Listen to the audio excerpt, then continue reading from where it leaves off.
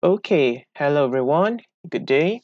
So today we are going to have a look at a very interesting and very important topic regarding the plant requirement. So this is going to be very useful because you are growing your vegetables now in the field. So while the growing and development of the plant, your vegetable is taking place, I want you to pay attention of the surrounding of the components that you give or that you control to your plants until harvest. Okay, because plants, whether it's crop or herbs, trees, flowers, bush, and so on, these are all living things. So, just like you, they also have requirements that you need to fulfill so that they can grow from the seeds or from the baby plant and then progressively become bigger and then turn into a mature plant that you can harvest and, have for your own consumption, or maybe you want to sell. Okay, right. So let's have a look.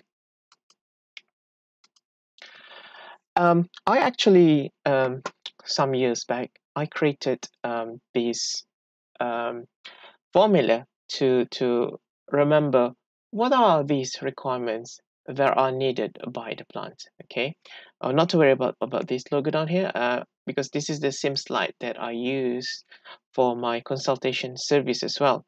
I work as a consultant at this company. Okay, so this formula, we call it as the allowing formula. All right, why is it? Simply because um, if plants receive all these requirements, it's going to allow the plants to grow healthily, help the plant to grow or to develop normally, and of course, by extension, will enable you to gain more harvest and therefore more money. So these components are A for air, L for light, W for water and nutrients, and G for growing medium. Okay, so we're going to look at each of these and its sub-components. Okay, let's start with air. So under the air um, um, category, there are a couple of things that you need to pay attention to when you want to have a very healthy and happy looking plants. Okay, so uh, these are the same components that we also pay attention to as humans. Okay, so these includes um, the the gas that are present abundantly in our atmosphere, such as the oxygen and also the carbon dioxide, and also you need to pay attention to the humidity and also the temperature. Okay, humidity actually it's important because this is also a gas component. It's your water in the form of vapor, right? And then temperature, right? Okay, let's have a look. What about temperature? So we know that our plant is a living organism. I mentioned this last week during our practical session because cells contain lots of enzymes, proteins, metabolites, and so many other compounds. They require what we call as optimum temperature to function. Take enzymes, for example, is a type of protein.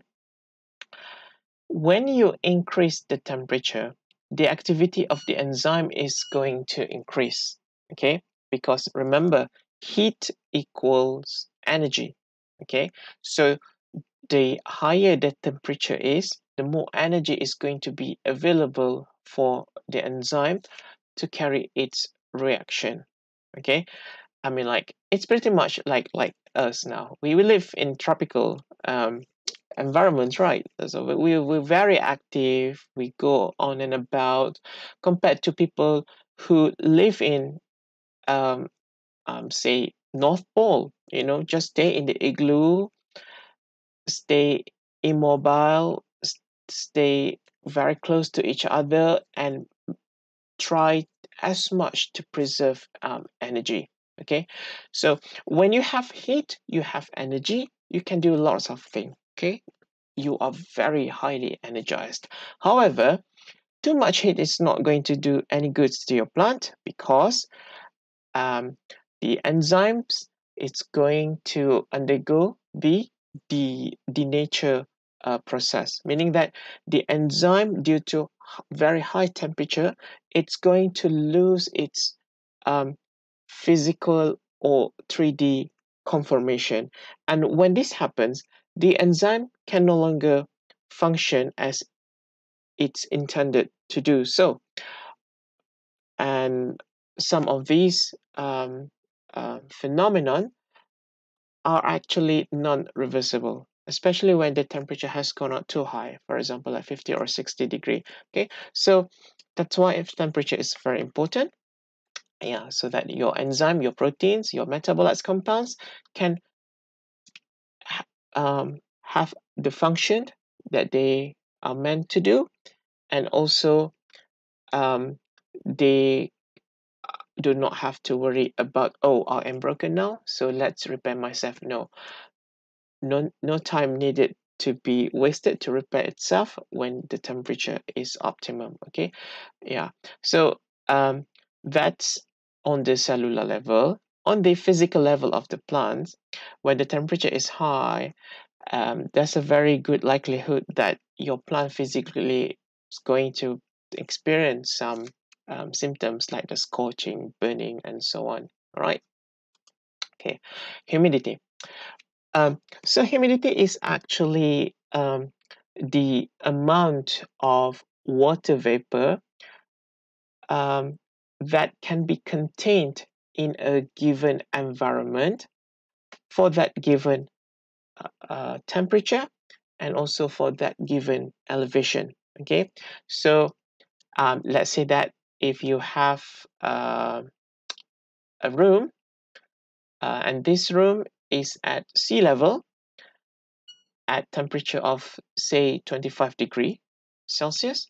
So let's say that this room can contain about 100 liter of water in the form of vapor, in the form of gas. Okay, the same room, if you change the location, let's say you bring it up to Cameron Highland, where it is very cold there, so the temperature is about 15 degrees Celsius, and the elevation is very high.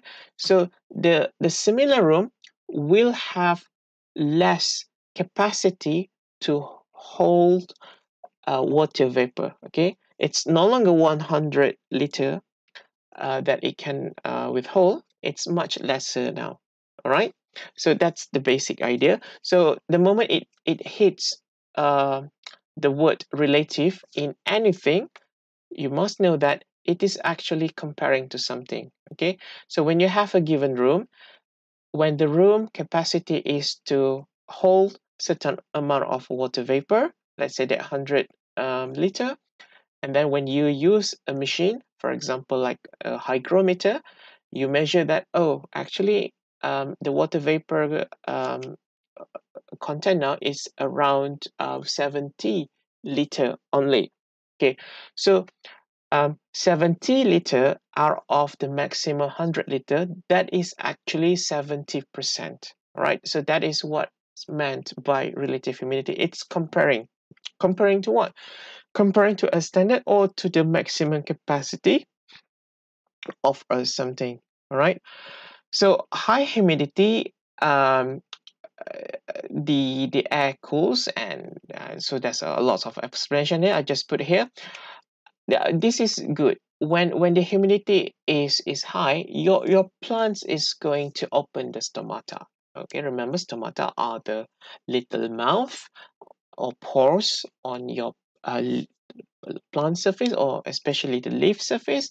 They're going to breathe out or sweating a lot of moisture, so this is going to give a cooling effect to the plants. Okay, but in the area where the humidity is low and temperature tends to be high as well, so the plants tend to close the stomata, and your plants will, if nothing happening soon, if they are not used to it, maybe it's some kind of, very pampered plants, they're going to experience what we call as water stress, right? Yeah. So humidity, relative humidity is very important in reference to the stage of your plant, whether it's in a rooting, cutting phase, the propagation, vegetative flowering, or fruiting. Okay, right? So in general, we try to keep the humidity around 50 to 60%. Yeah, yeah, yeah, because you don't want too much of humidity, because that's going to cause other problems such as the fungal attack. Okay, you don't want that to happen, right? So, and about the oxygen concentration, we all requires this. Okay, not only plants, you too require oxygen. Even though plants can produce as a byproduct that is the oxygen from the process of photosynthesis, plants still require oxygen. Okay, where does plant use oxygen? For the process of cellular respiration, right? So this is where you get your mitochondria functioning a lot, and the oxygen is going to be used abundantly now. And so the product here, you're going to get your ATP, which is the energy, and also gonna get the CO2 as byproduct as well. Okay, so oxygen is very important. Okay, plants use oxygen. You use your oxygen as well. The difference is plant can make their own oxygen. All right, you can't do that. Okay, CO2. So CO2, as we know, this is the ingredient for your photosynthesis, right? Okay, yeah. So specifically, so this is the typical cross-section of a plant cell. You know this because there is a clear um, cell wall structure. So these green blobs here are actually the chloroplast. Okay, if we further cross-section the chloroplast and we look inside of it, you're going to have this kind of environment. So this stack of green pancakes are actually where the plants capture the sunlight. Okay, so this is what we where you will get your photosystem. Okay, it's got a name, but I'm not going to go into detail into it. All right, so these stacks of pancake, we call it as the granum.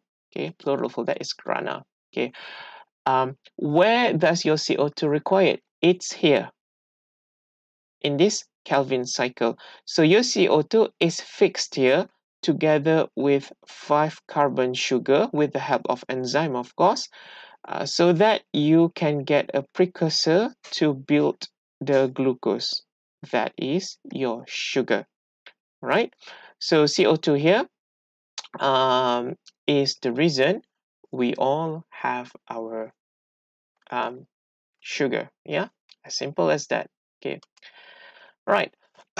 So the second category is the light. All right. So what about the light? Okay, there are two things about lights that you need to pay attention. I know there's three here, but let's focus on the first two first. One thing about light is actually, if you learn physics, you're going to appreciate this more.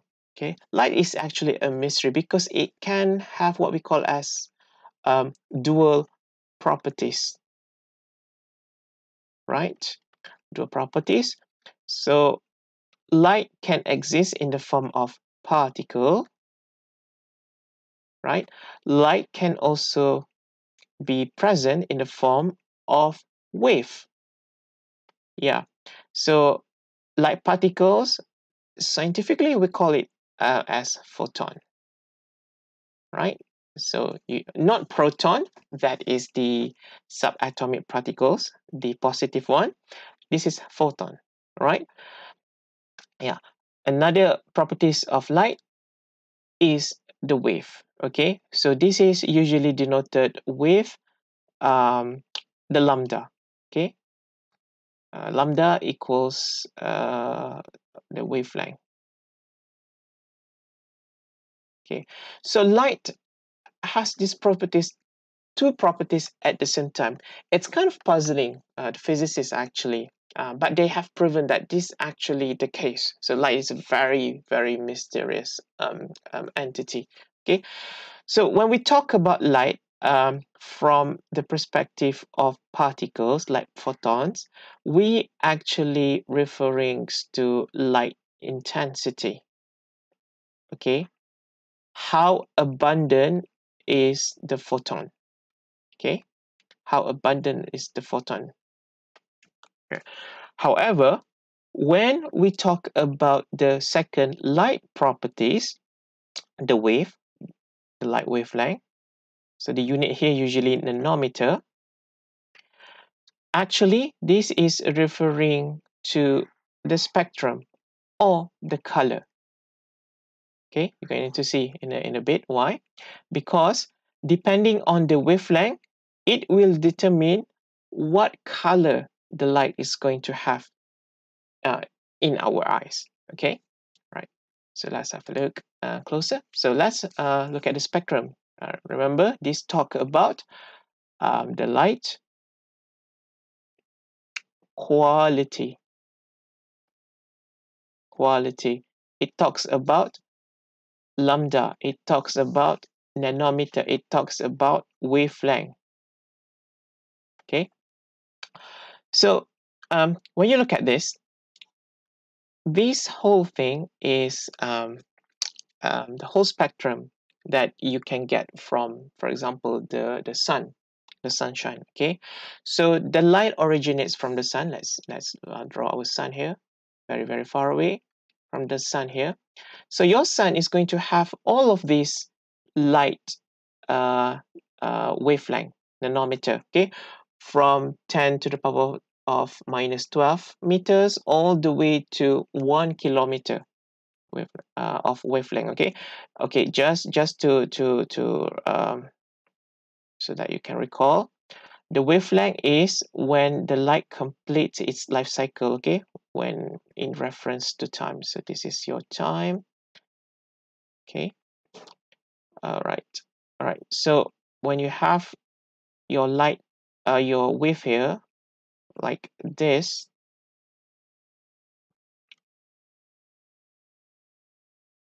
Okay, so the point from here back to here, this is what we call as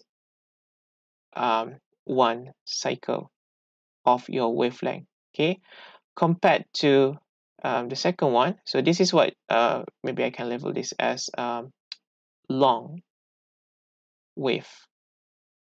Okay, if I draw something else, let's use blue now.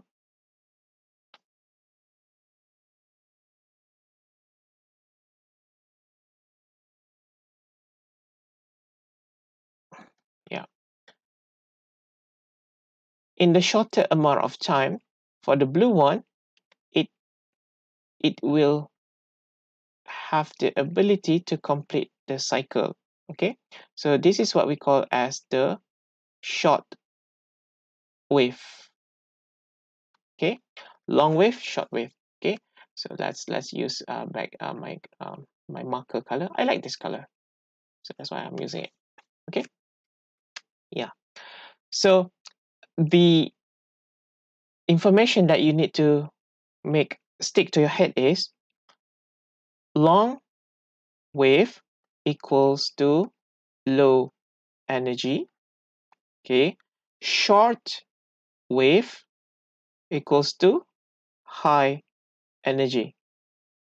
Why?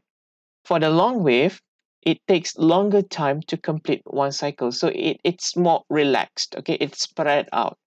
But for the short wave, like the blue one here, it takes lesser time to complete a cycle. So it will have more cycle for the same amount of time when it's compared to the longer wave, okay? So the implication for this is when this wavelength comes to the Earth, so this is our Earth, okay? If the wavelength is about 700 nanometer, your eyes will perceive, by eye I mean the retina, okay, the special region, the cells at the back of your eye, will perceive this as the red color, okay?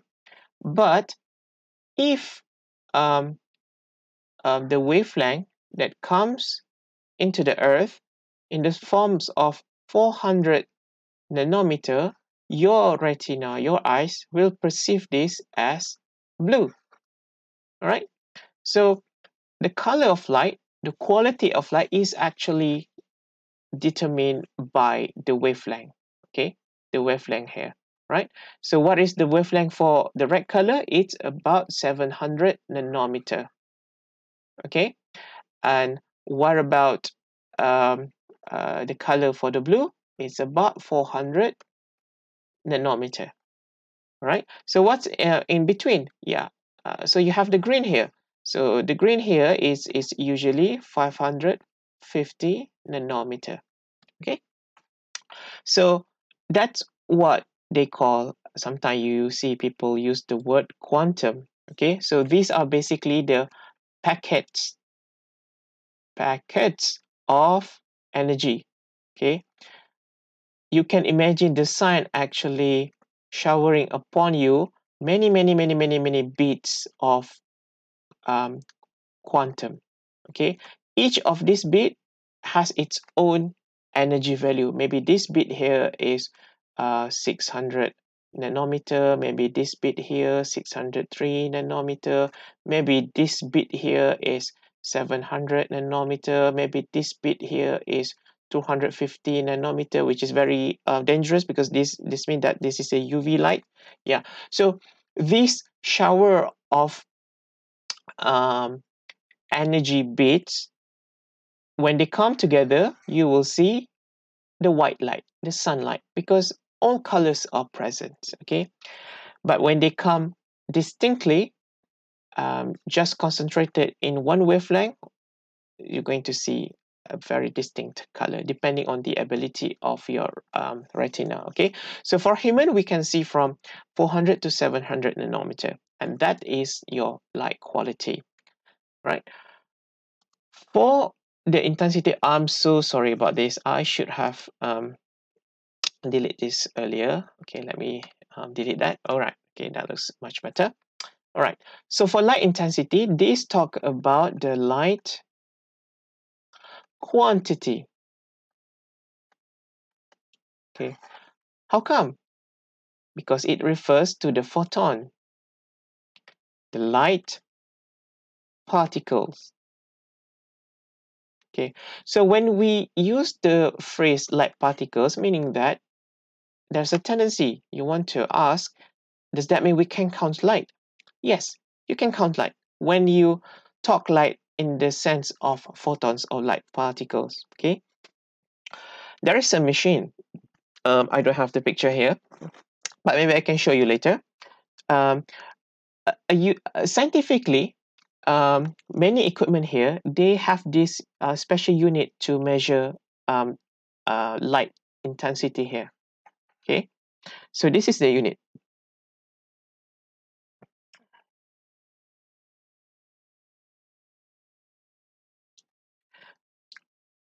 Micromole per second per meter square, all right?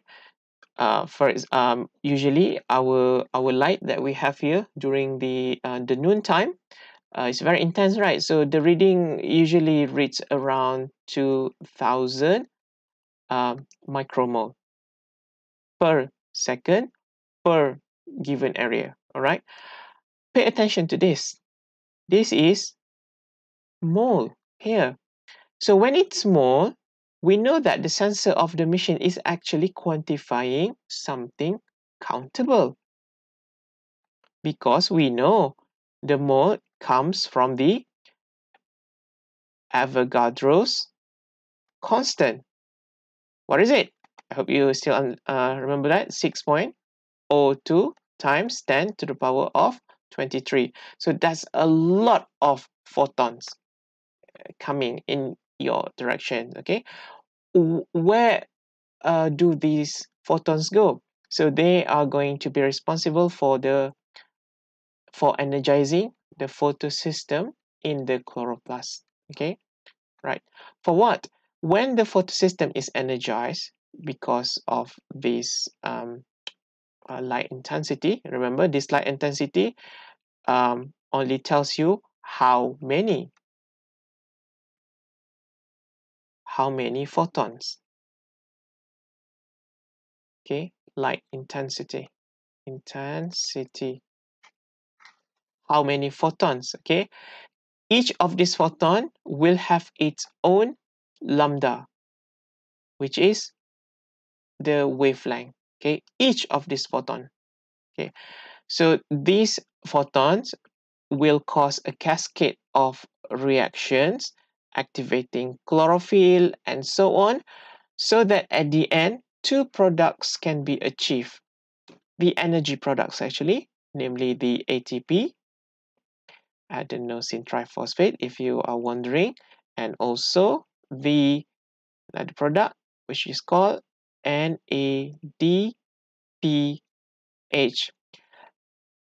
nicotinamide adenine dinucleotide phosphate. H mean reduced. Okay, so I'm not going to go into detail about this. So just so that you know, this whole process of the photosystem actually to get these two products, ATP and also NADPH. All right. Yeah. And the third thing under the light category is the photoperiod. How long your plants receive the light? Okay, because some plants have this category, what we call as the short day plants, and also the long day plants, meaning that some plants, some species of the plant, okay, not all of them, they require less photoperiod or less duration of light in order to flower. Okay, if they receive uneven distribution of light duration, for example, they receive more day. Okay, for example, that maybe this is 15 hours, and then the darkness only around 9 hours.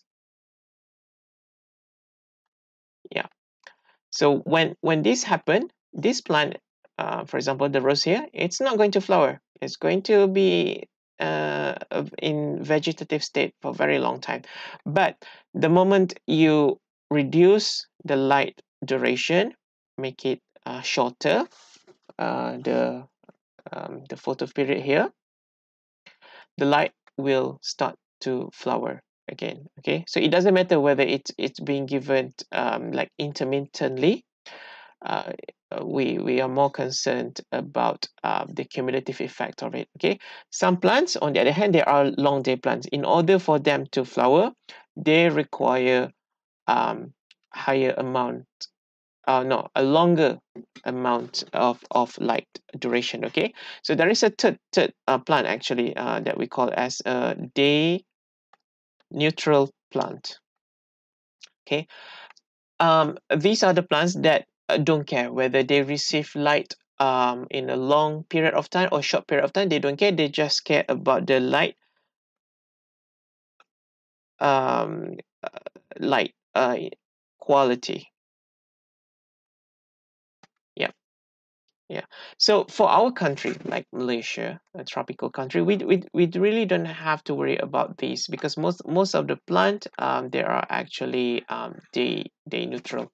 Okay, they're going to flower anyway. Okay, because our region is close to the equator. So when that happens, the light kind of, you know, equivalent for the day, and also the darkness also about the same amount of time. All right. Okay. So to bring things into perspective, so this is the summary of what you just learned up to this point. With the light intensity, as you increase, your photosynthesis is going to increase as well, and then it's going to plateau. Why? Because photosynthesis, in order for that to happen, it requires ingredients. Okay, so maybe there are certain things which are limiting here. It can be anything. It can be CO2, which is limiting. It can be energy is limiting, right? If you increase any of these limiting components, this graph here is going to go up again before they start to plateau back. Okay, and the same story is for the carbon dioxide concentration as well, right? But for the temperature, for example, like the earlier example here, there I used the enzyme example.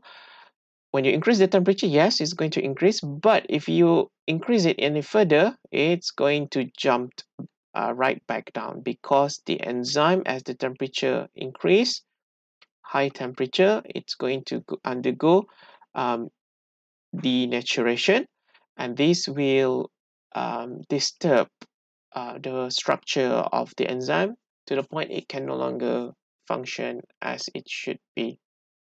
Okay. All right. The third component is the water. You need water, plants need water. Okay. Um, we are actually a water organism. Can I say that? Yeah, because we require water a lot. Okay, so what is it in water? So in water, a couple of things important, which is the oxygen content, the temperature, pH, and also the EC. Okay, we're going to look at them one by one. Okay, oxygen. I know that under the air category, we also talk about oxygen. However, this is oxygen in the form of gas. Now, we talk about oxygen in the form of liquid. Yeah. Why is it important? Because some plants are aquatic plants, like this rice here. It can be aquatic plant or semi-aquatic. Yeah. Some plants are completely terrestrial. Yeah. Regardless, when you look at the root cross section, you're going to see that even though the plant is aquatic, there is still some amount of the soil or the ground that the root is in is having the aerobic soil, meaning that it's not completely water altogether. There's a region of aerobic where you can get oxygen. Okay, all right. So oxygen is very important for the roots, right? I mean, like the plants can receive oxygen from the leaf, but that's going to make a very long journey all the way to the roots. So the roots actually can absorb its own oxygen, and also some plants also have their reproductive or fruiting structure in the ground, so that the oxygen can go much quicker to the intended organ. So the organ here can be root, and then, for example, for our groundnuts here, can go to the fruiting organ. Okay, like the groundnut here, right? So oxygen is very important. So the plants can take up oxygen from the entry of the leaf, and also from the root, and to some degree actually from the stem as well. Yeah, it's pretty much like us. Okay, we require oxygen abundantly, and so do plants, right? So the water that the plants absorb, if it's too hot, it's actually going to cause the rest of the plant to be hot as well, and then this is not good, because hot water, okay, hot water, the moment the plant absorbs, water should be cooling, okay? Water should be cooling.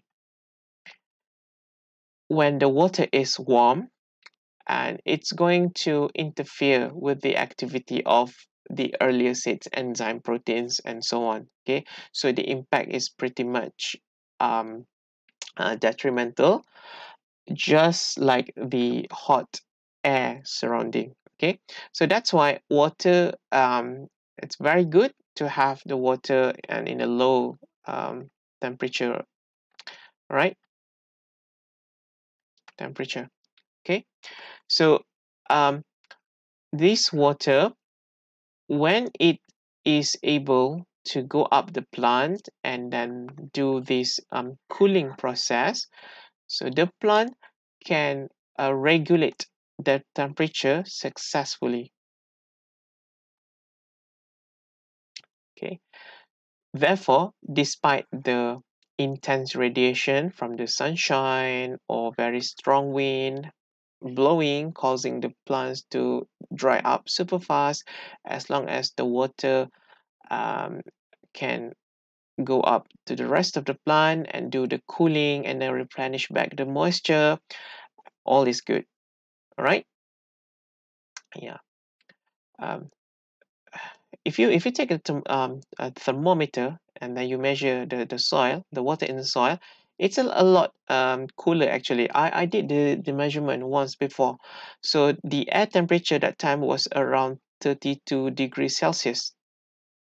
Okay, the above ground temperature. But when I measure the temperature for the underground water, the temperature was only around 23 degrees Celsius. So that's, yeah, a lot of different. Yeah.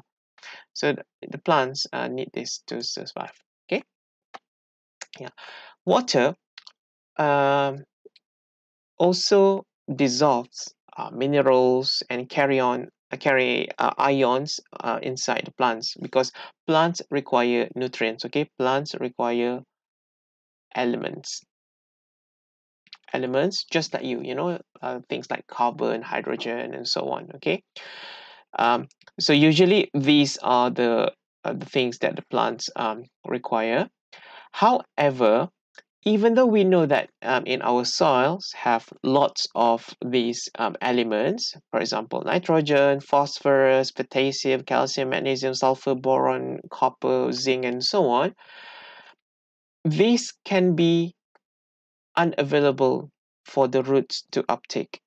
Okay, depending on the pH. pH is simply means the hydrogen potential. Okay, P here stands for the potential, or some people call it power. Okay, when the pH is acidic, some of the macronutrients, meaning that elements required in large amount by the plants, are not going to be available. They are there in the nutrient solution or in the soil, but they are just not available to the plants because they are being clogged in very tightly by the soil particle, by the water, or by the water, right? So farmers usually do something like liming, okay, to increase the temperature. No, sorry, not the temperature, to increase the pH, so that these macronutrients like NPK, nitrogen, phosphorus, potassium, becoming available for your plants uptake and consumption. Okay. However, if the liming has gone too far, now to the point that it has become too basic, alkaline, the trace elements, the micronutrients, um, like iron, manganese, boron, copper, and zinc, are going to be unavailable. Not so much a problem to the macronutrients, but for the trace elements, when it's too uh, a strong alkaline. Okay, so it's always to be somewhat in the middle here. So the happy pH for most plant is around 5.5 to 6.5 pH. Okay, so if your plants can have something around here, usually they are very, very happy. Okay, regardless of the plant species. Okay, and another one is the electrical conductivity, or EC. So this basically tells you about the abundance of nutrients in the water or in the soil. Okay, so as you can see here, so your plants require all of these elements, right? So the moment these elements dissolve in water, we can actually measure this because they are in the ionic form. Okay, so it just tells you how abundance are these ions of all of these elements coming together. Okay, right. So when the concentration of nutrient is high, you are going to have higher current rate. The flow of the current is going to be very much faster. So this is going to be translated into this machine here, the EC meter. So the EC meter is going to measure this in the unit of microohms. Okay, so that's why you see symbol here. Or very, very frequently, they're going to measure this in the form of microsiemens for EC. Okay, microsiemens. Right. So these are actually commonly what people, what the plants would like to have for the microsiemens reading. Okay, so initially it's around 600 or to 1800 microsiemens and so on. Okay, yeah. As you can see, the concentration of your nutrients are going to increase as your plants becoming more active or gets bigger.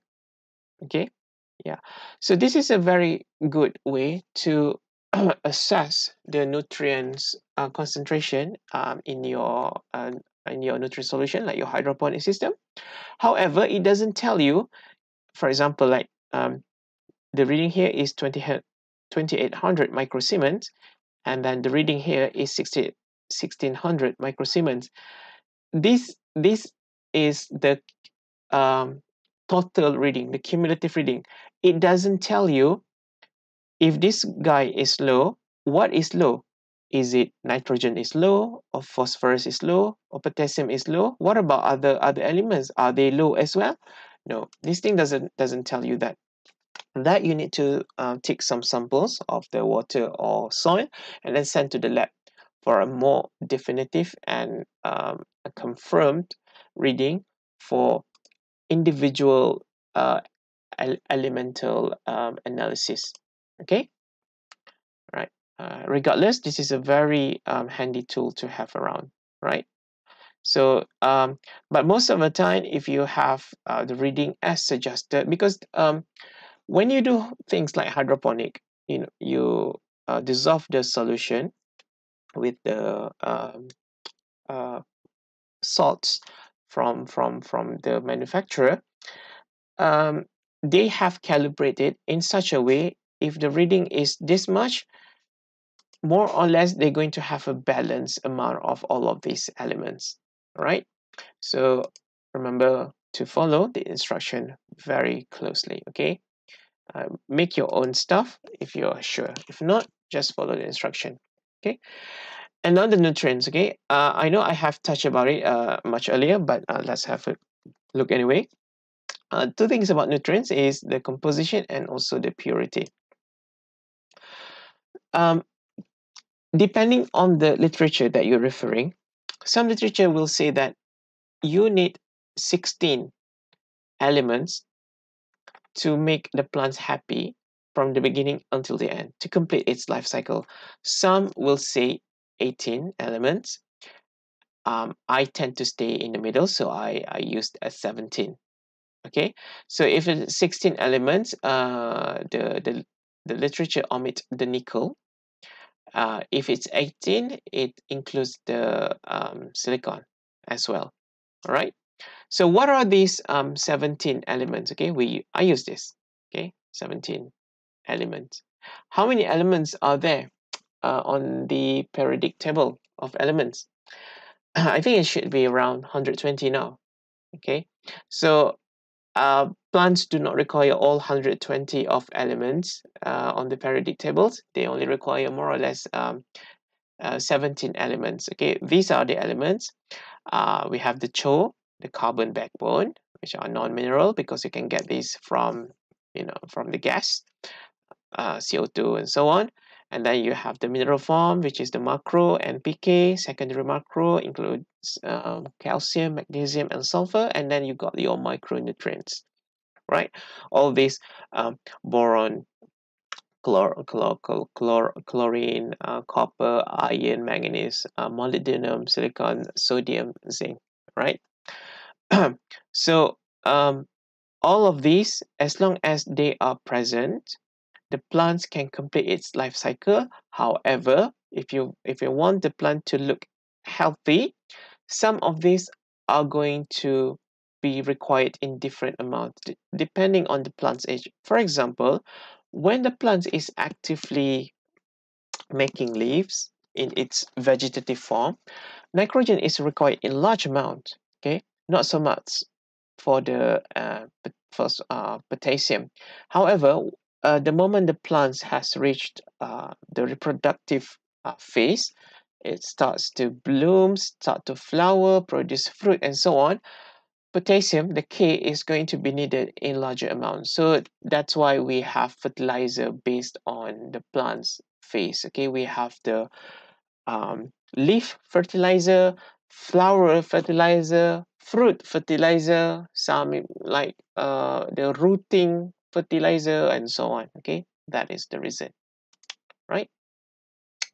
And then the purity, okay, this is important if you want to calculate your own fertilizer. Remember, when you have your fertilizer, they are going to come in the form of compound fertilizer, okay? You want the potassium, however, potassium cannot come on its own, okay? It's going to cause a huge explosion. So it comes in the form of salt. Salt, there's always something else, okay? For example, like the potassium here, it comes in the form of potassium nitrate. So if it's advisable, for example, that your vegetables or your flowers to have maybe 20 kilograms of potassium for an acre. So you need to use this molecular formula to calculate for the actual fertilizer application rate. Okay, so this is very important, and also important if you do tissue culture. Yeah, so some because there is no way you can ignore the compounds inside your minerals or inside your salts, even though these are the primary elements that you are looking for. Okay, because these are going to give impacts to your the growing medium of your plants, and you don't want too much of certain stuff. Okay, for example, this is already in the form of potassium nitrate, so maybe you can reduce your, say, urea usage, because potassium nitrate, you already have two things in one. You get potassium, you got the nitrogen source, right? Right. So things like that to pay attention to. Okay. All right. And finally, it's the growing medium. Okay. Some people argue with me about this. They say that no, growing medium is not a requirement for plants. Well, I tend to differ on that, because plants need um, anchorage. Okay, it's not like the plants have a lake. Okay, right? It's not like it's mobile. Okay, so it needs a good home, a good home, a good base, so that it can absorb the nutrient, so that it can stand on. okay, to stand on and also to absorb water plus nutrients. Okay. So this is something to do with the components of your growing medium. Okay. For example, we take the soil here. Depending on your soil texture, your soil type, some soil are very compact. Okay, depending on the size of the soil particles. Okay, so when this happens, the root is going to have a harder time to penetrate and go down. Okay. However, when the soil in a combination of bigger chunks, medium chunks, smaller chunks, and finer chunks, the plants will have not only a good anchorage, but also a good access to various nutrients. Yeah. So because each of these soil particles here, for example, the clay, the nutrients that you learned earlier, like the calcium, like the iron, like the magnesium, all these cations, okay, the positively charged ion, they don't roam about aimlessly or floating about in the soil. No, there are actually what we call as adsorb. This is the word here, adsorb, meaning that they latches just on the surface of the soil. In the example here, on the surface of the clay. Okay. Yeah. So the moment the plant is growing, like the roots here is growing, the roots will release stuff like hydrogen ions. So when this happens, the ion which is adsorbed to the surface of the clay is going to be displaced. Okay, when it is displaced, the calcium is free, and then the root can easily absorb this calcium all the way into the plant. Okay, so this is a very important terminology. It's not the same as absorb. Okay, absorb means the entire thing goes into the main substance. This is absorb. Okay, what we are having here is just the adsorb. Okay, so for soil scientists, to quantify this capacity of the soil, whether it's a good or not, they use what we call as CEC, cations exchange capacity. Yeah, how abundant your soil, your particular type of soil have cations, and how good are these soils to give up the cations so that the plants can use that. All right. Okay. Yeah. So the air content is also important because again the roots surrounding it always have this region of aerobic. The moment you see the word aerobic, always associate that with oxygen. Always. Okay, because the roots got cells. Cells need to do cellular respiration, and cellular respiration require oxygen. Right? Yeah. And finally is the moisture content. Okay, so moisture content is simply how much the medium can contain the water so that the plant can have easy access, not only easy access to water, but also continuous access to the water, right? Okay, so for example, you can have a look at here. For a given type of soil, you have some amount of air, some amount of water, some amount of mineral, and some amount of organic matter. So air and water, two components alone, already occupy almost the half of the stuff which is present surrounding the root region. So that's why it's very important. This is from my previous lecture actually. So I was talking about the porosity and tortuosity. Okay, porosity is how much empty spaces are present for a given area of your soil. Okay, tortuosity is how easy for the water, for example, to travel across a distance of this soil. Okay, so for example that I have over here, so I have sand example here. So the tortuosity is basically how twisted things are.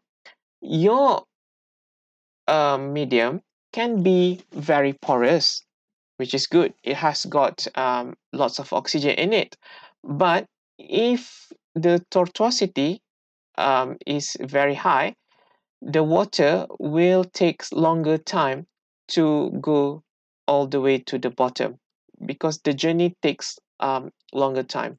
Okay, rather than um, when you have also the same porosity, but the soil particles are much spaced like this, giving a relatively much linear passage for the water, by extension, of course, roots, to penetrate all the way throughout the soil. Okay, so these two things always come hand in hand together: the porosity and tortuosity.